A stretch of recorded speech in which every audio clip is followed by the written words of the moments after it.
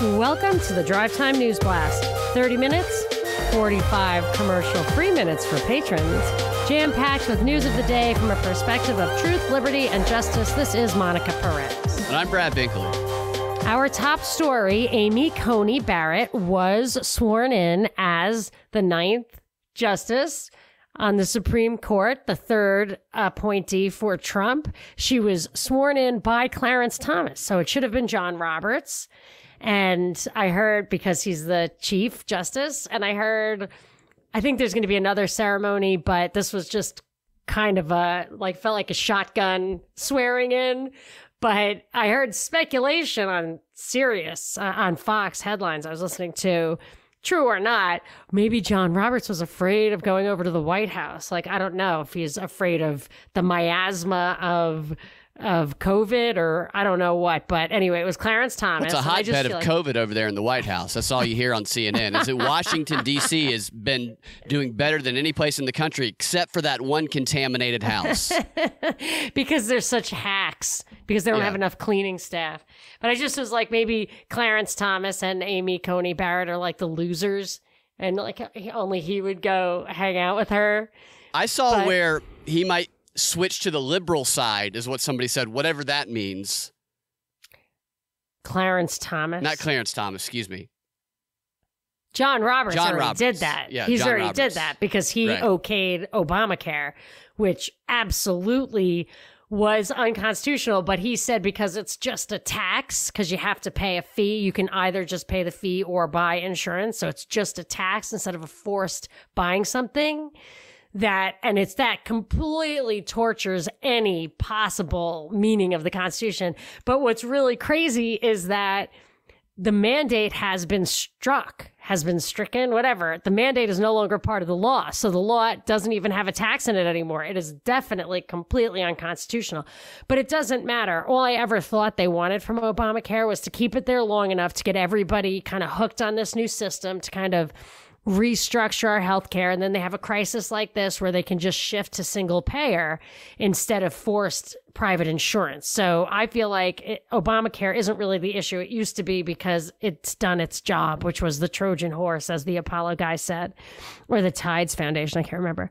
So I did just want to reiterate that it makes me absolutely crazy that the Supreme Court has this much power, in that I feel like if Congress passes unconstitutional laws, there's a very simple remedy through state nullification of just not enforcing unconstitutional laws coming from Congress. If you want to enforce them in your state, then it's a state law. And if you don't, it has no binding power.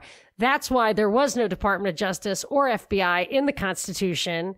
And it was only after the other remedy for unconstitutional federal law, secession, was exercised by the South, and then the North invaded them. And in order to keep them in line, they had to create, and did in its aftermath, the Department of Justice and the FBI to enforce unconstitutional congressional law. So the Supreme Court, in my opinion, really, regardless of Marbury v. Madison, which was a very early decision, a Jeffersonian decision, Jefferson-era decision, I still don't think it's valid for the Supreme Court to adjudicate. And that's why people care about the Supreme Court so much. They don't care about conflicts between the states or that kind of thing.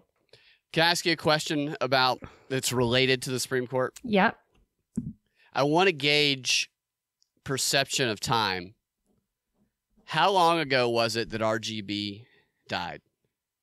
I would say about a year. Ginsburg. How long? I think she died a year ago. No, I mean, how long from the reporting of it? Not when you think she died. 1 month. How many days? Oh, right. Well, I remember. Wasn't it like 33 days till the election? That's close. 39 Only because days 33 ago. is such a significant. So if you take the election, it's going to be exactly 7 days from now, I think. Yeah. So she died 39 days ago. 39 days ago. Okay. Yeah. It seemed to me when I heard that number, I was like, whoa, it seems like it was 6 months ago almost. Well, because this entire Amy Coney Barrett thing, this is, you know how if you phrased it, I would have gotten it wrong, how how long has it been since that ceremony in the Rose Garden where Amy Coney Barrett showed up and all those people were not wearing masks? It sparked the whole thing. It was before the debate. You know, like that seems like forever ago. It does. It seems like a distant memory. Yeah, faintly there, because there's so much information that they're packing into our heads so quickly that it pushes that other stuff out. It's so weird, and I just don't know how to look at it. I keep thinking we might have a massive crisis, like an assassination, but it might just be just the whole volume of craziness. I mean, this election thing is, I mean, I don't know how it's going to turn. I do see all these this controversy around, or this, what looks like is going to be some kind of crisis. So I kind of dug in on how the election should work, so let's start with, and then I'll tell you, maybe take a break, and I'll tell you the couple of things I dug into. I saw an article that said something about the bizarre claim by Trump that the election should be decided on election day. Yeah, they've been priming the pump for that narrative for months now. And that was even in that indivisible email that I read. It said to normalize this idea that the outcome is not going to be determined on election day. There's going to take time, weeks until after, because of the mail-in voting. That was a strategic messaging, organized messaging attempt to create this idea. What's up, guys? With such uncertainty in the world right now, the best way to have true security is by growing your own food. At Neighbors Feed and Seed in Smyrna, Georgia, they got you covered. They offer garden supplies, vegetable plants, chicken feed, bird feed, farm supply, everything your garden or farm needs. They even host a farmer's market on Saturdays from 10 a.m. to 4 p.m. And right now, for Propaganda Report listeners only, they're offering 10% off of all online purchases at neighborsfeedandseed.com. Just type in coupon code PROP, P-R-O-P, all caps, upon checkout. And if you have any questions, give them a call at 678-653-8838. And I also want to add that Neighbors 2021 seed packs, their organic seed packs, and their cool weather seed packs are all now available online at neighborsfeedandseed.com. And that coupon code PROP will get you 10% off. So be sure and check that out. So they've already changed the way that we think about elections. Well, I dug into it a little bit because you have to remember that when we started this country, they didn't have anything but kind of physical presence. That's why they had electors. They didn't have you could choose electors. Not that they had they had that this idea of having an electoral college isn't separate from just logistics. I think it is. But logistically, you had to give time for people to go. Or maybe they sent the electors ahead for the purpose of not having it. It's for being able to do it all at once. But when I went back this morning and I read the Constitution. You read the Constitution this morning? I did. It's so short. You wouldn't believe it. And it's certainly easy to find the relevant passages, especially my handy little Cato version where it has a lot of footnotes where you can So, I read the relevant passages anyway about electing the president, which is all in just one place, basically, and a couple of amendments. So it basically says that the president needs to be selected, whatever, by the time he's supposed to be sworn in, which is January 20th. And it says that the House and the Senate, have a role if it's not clear, as you know, you've told us about this. Contingent election scenario. So if it's true that it's that elected one, like the one that was recently elected, they don't take their seats until January 3rd. So even if there would be if it's contested or contingent, it wouldn't matter. There's nothing you could do about it before January 3rd anyway. So I don't think it's a bizarre claim that it should be done on Election Day. I think it should be done on Election Day. I think there's absolutely no reason whatsoever for it to not be done on Election Day. None whatsoever. Well, yeah, the reason is that you want to cause a divide and you want to maximum. Exactly. That's exactly the reason. And there are a couple of things that are complicating it even further, which is this notion that can you take your vote back? Yeah. So they're saying there are a couple of things about that really got me thinking. One is, can you take your vote back? They said that in searches, can I take my vote back, were correlated with searches for Hunter Biden. Yeah, the Google that? Trend searches, right? Oh, so you're saying it's just as this spiked, that spiked? It wasn't actually tied to, because that's just yeah, I think they're saying that the correlation, the increase in Hunter Biden searches correlates with the increase in the searches for can I change my vote? Okay, but I also think that searches for the Great Reset would correlate, because all three of those things have been trending in the past 24 hours. Yes, but I would say that the Hunter Biden stuff started trending over a week ago. Well, the debate night is when it started really trending, probably. So that's had more time. So the can I take my vote back would have had more time. The Great Reset stuff has just become... Yes. Okay. But I am saying that anything that's trended over the same time period, that's as far as they drill down into that, right? Are they actually finding people's computers to see if those people did the same search, that the people who did the can I take my vote back search are the same people who did the Hunter Biden search? I don't know that they can identify that. I think they're just... Because if they can, I'd like to know a little more about that. Yeah, I think they're speaking about general search trends, the percentage of those terms being searched in Google. Because the way they present it, because I question that premise. I sincerely question that premise. Anyone who went early voting for Biden I would think, is one of those people who's saying, this is a witch hunt. I don't care. Don't give me facts. Yeah. You know what I mean? That seems a little sketchy to me. Mm-hmm. But, maybe they're old. I really don't know.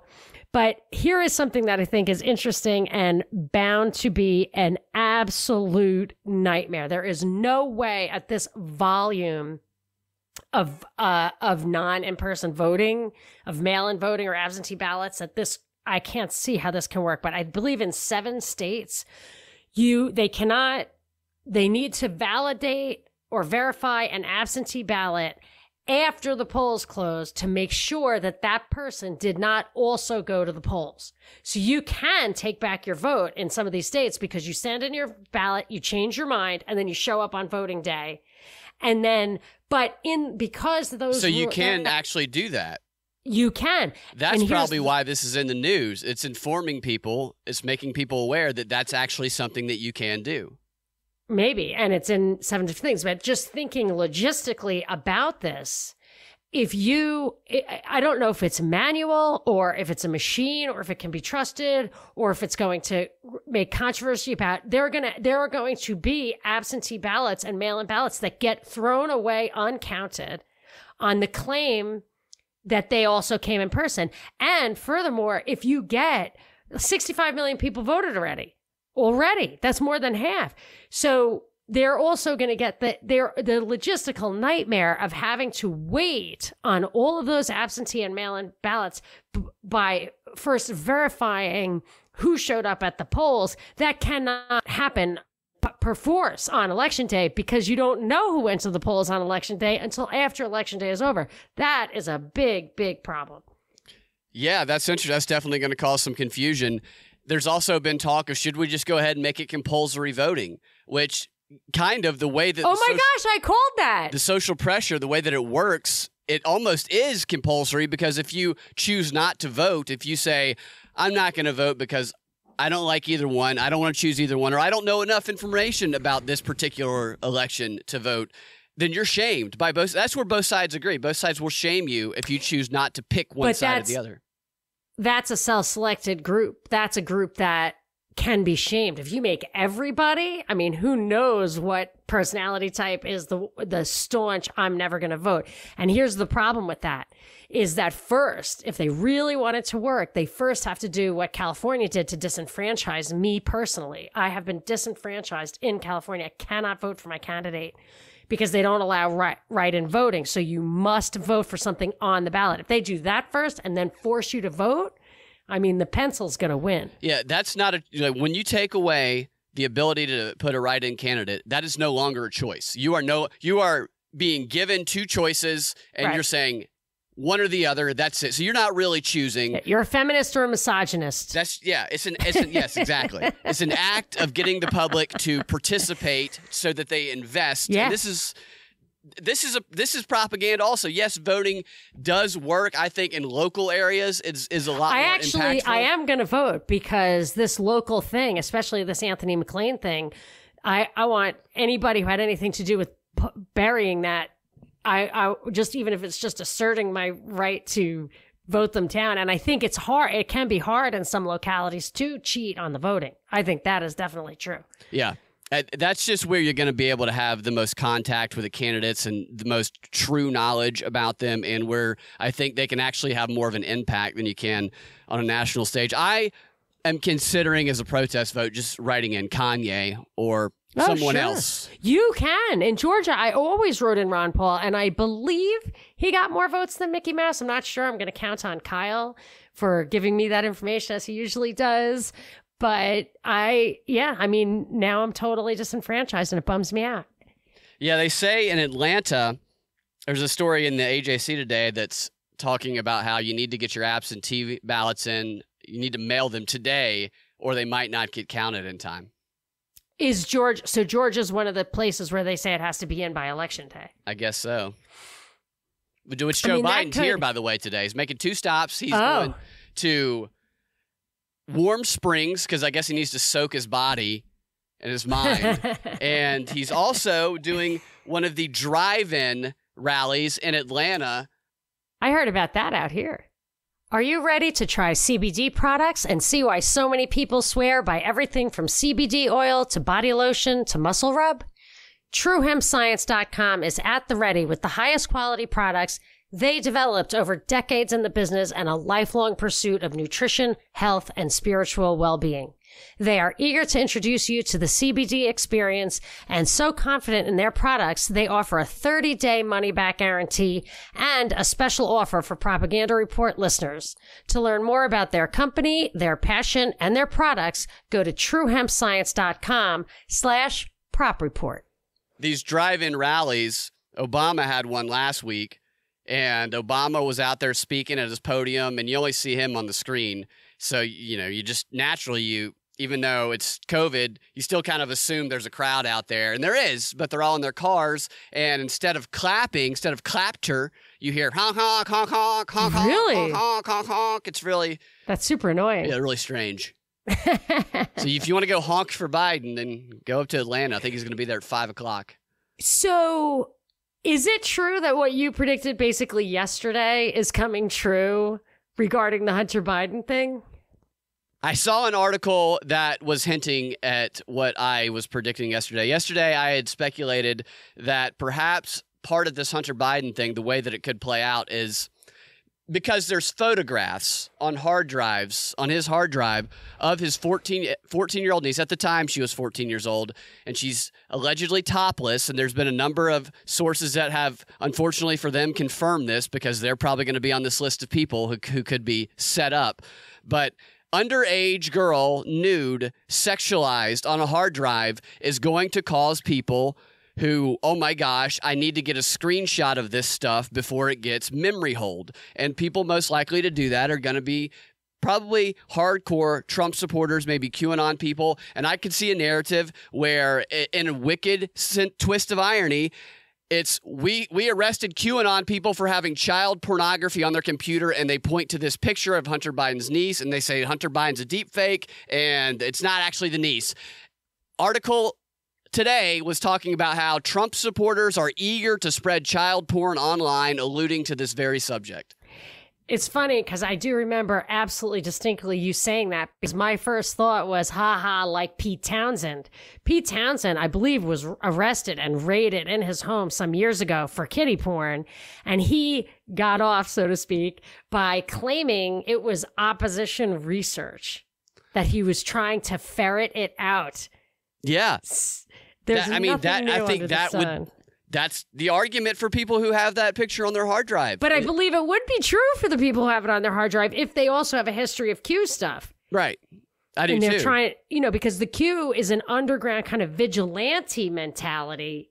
Yeah. Right? Trump is their vigilante. Right. Like, get your mind around that. that he's the president of the United States is a vigilante. So this, I have a deep fake thing and I have a great reset thing. Which can I tell you? Let's start with the deep fake. Okay. The deep fake thing is Byron sent me a bunch of excellent emails. He does a little research on the side for me, I guess. But he doesn't tweet. So he just like sends it to me. Yeah. And it's all great stuff that I miss. He sent me an article that there was a deep fake scam in, I think, Santa Monica, California, where a widow had signed up for a dating site and it ended up just being virtual dating, probably because of COVID. And she thought she was in a relationship with a well-known admiral. And I think she might have been scammed twice. And if I didn't think to try to understand the article to see if the same guy marked her and was a deep fake of another guy, but I think she was scammed twice by deep fakes on her virtual dating, out $300,000. They weren't caught. Her money wasn't given back. But the guy she was talking to was the guy you could Google and look at his picture. And my guess is that same guy was doing it to her in more than one direction. So was he just using somebody else's photo? I think he got somebody what the guy looked like, and he was able to be that person. I don't know how you. Okay, so they were actually talking through video at some point too. Wow. I think they were Zooming, Skyping or something. Okay, I see Skyping. That's a use of it that I have not considered, but that, whenever some new technology comes around, there's ways that society is going to prioritize how it's used. One is sexual. How's it going to be used sexually? And the first use of deepfake was through pornography, was putting celebrities' faces in pornography. Mm-hmm. And the second one is going to be scammers. How can we use this to scam people? What about the chick who I believe went to jail for taunting and texting her boyfriend into doing something rash? Yeah, there you go. There's another use of it. That's those two groups are always. I mean, you could Charles Manson people that way. Yeah. Like, if you're Q, Trump told me to do it, you seem like a psychotic, but maybe it's actually happened. Huh? What have you done today to earn your place in this crowded world, as John Cusack would say in Utopia? And that's not a spoiler. That's what they start the whole... That's in the previews. It's in the trailers. It's not a spoiler. You're right. There is... thank you for caring. There is just way too much news. I'll just give you one more thing, and then whatever you got, I got so much I can't even keep up. Well, the stuff I have is going to take more than the time we have left, so we might as well go with what... Well, but I'll give you just a 1 second thing, and then you can take the rest of everything if you want, but I could fill up the whole rest of the time. I'll tell you this, though. I saw an article on Lou Rockwell talking all about the Great Reset, and I have to say, like, it was my own fault, but I remembered discovering the Fourth Industrial Revolution stuff when I was looking into the World Economic Forum regarding Event 201. Before they branded it as the Great Reset. I said it on this show probably in March, like, have you seen this Fourth Industrial Revolution stuff? Like, holy crap. Yeah, I remember. Yeah. I know, it makes me so mad, because if we had been doing Rokfin back then, we'd have scooped everybody on all this. But on the other hand, it's so my little, victory of discovering it without any hope whatsoever of stopping it is not it doesn't really matter. But now it's everywhere is my point. And in this article of Lou Rockwell, it went into the Great Reset is bad, bad, bad. And then it said, because socialism, so vote Trump.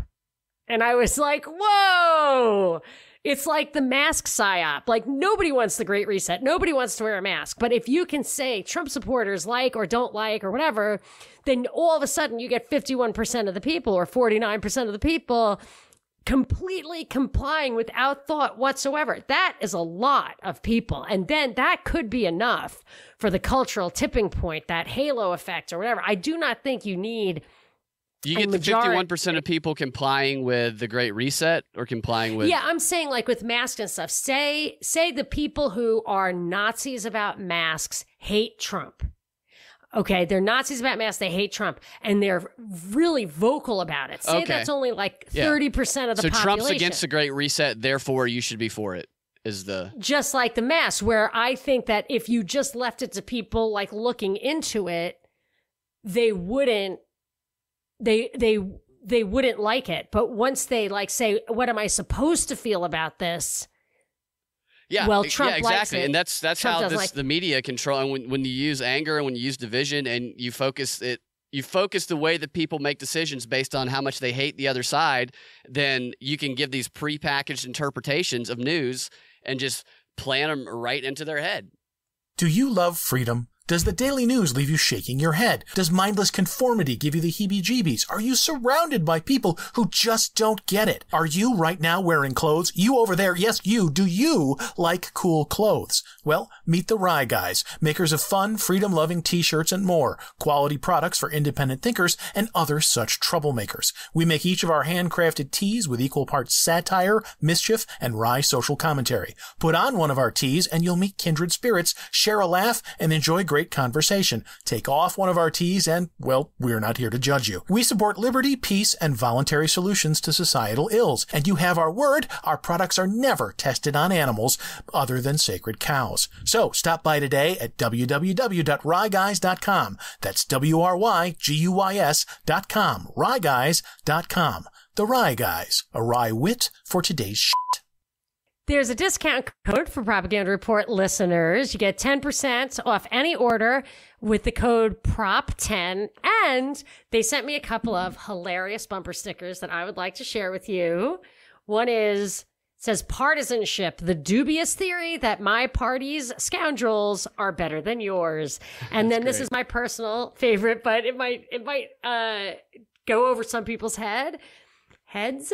The Federal Reserve, blowing bubbles, devaluing the dollar, and indebting the unborn since 1913. I like that, indebting the unborn. It's simple, but it says it. Yeah.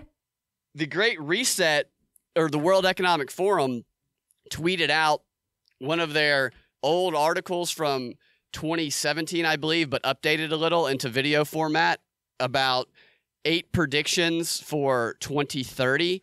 And to what you were saying a moment ago, the first one on the video was by 2030, you will own nothing and you will love it. Slave. It didn't say slave, but that's how I heard it. How could it be anything but a slave? Unless you're also not working at all. In which case, who is paying for it? Are they slaves? Is it automated? Are we useless eaters? Well, getting to that point, it says all products will have become services. That's another one. Oh, wow. Yeah. Everything's a start. You will rent everything. So everything we use, we'll be indebted to people essentially through rent. That completely folds in with an article I saw today about the housing crisis in New York. It said it's going to further reduce home ownership. And I thought, oh my gosh, it's going to crash the market. And everybody's going to just gobble it up, like the super, super big corporations, and having like no eviction rules where like the little landlord is going to go under. And I thought, wow, this folds directly in with the hashtag not so great reset that I hashtag own nothing. Yeah, that's a tough one with the eviction stuff because they've set people up in a situation where they can't get work. If they didn't have a job at the time or they just got out of college, it's really difficult for them to get work. I hear you. But both people are suffering under borderline bankruptcy and they need to negotiate a new rent in a free market because you either get kicked out and then that guy has nobody renting his place. He's not going to do that. He's going to split the difference with you or you're going to find a way. You can clean his house or whatever.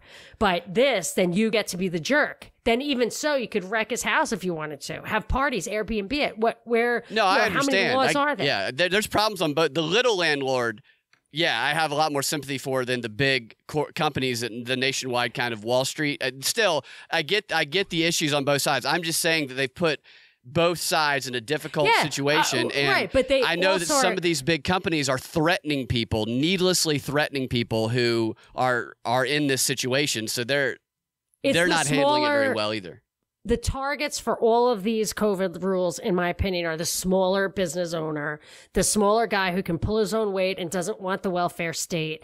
And then don't forget, like the people who are getting the money is not the guy who owns a 4-unit apartment. The people who are getting $1,200, is it a week or a month? Are people getting $1,200 a month? I think they're getting 12. I don't know what, but they're also getting unemployment. For the unemployment? They're getting both. They're getting unemployment and then they're just getting like a UBI thing. I think. Some of them are getting the unemployment, but the unemployment is not, it's taking forever to get to people. Yeah. And then there's also talk, but whatever. I'm just saying, this mechanism of just randomly abusing small landlords, you know what I mean? It's totally unjust. You could have a rich person in an apartment, like a fourth apartment. You know what I mean? Like it's just, right. You can't control it like that. And for me, of course, no relief is the better answer, because then people would just stop obeying these dumb laws. They're getting paid to their liberties, their permanent loss of liberties being purchased at the price of a very short-term can-kicking gain. Yes. Another of the 8 predictions is that the U.S. dominance will be over, and the power will be handed to a handful of global powers.